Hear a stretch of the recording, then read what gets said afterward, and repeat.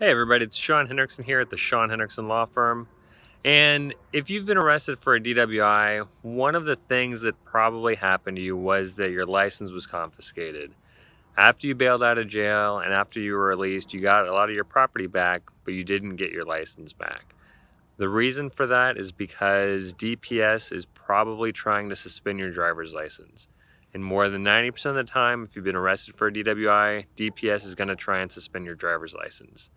What they don't tell you when you're released is that even though you're only given a temporary driving permit, your driver's license is still eligible and you're still valid to drive, which means you can go to any driver's license office in the state, stop by there and get a replacement driver's license, and I recommend that you do. Anytime when you have to go to the bank or when you have to do anything else where you would have to show an ID, you don't have to go into the whole story of explaining what this temporary driving permit is and why you have it. You can just show your driver's license just like normal.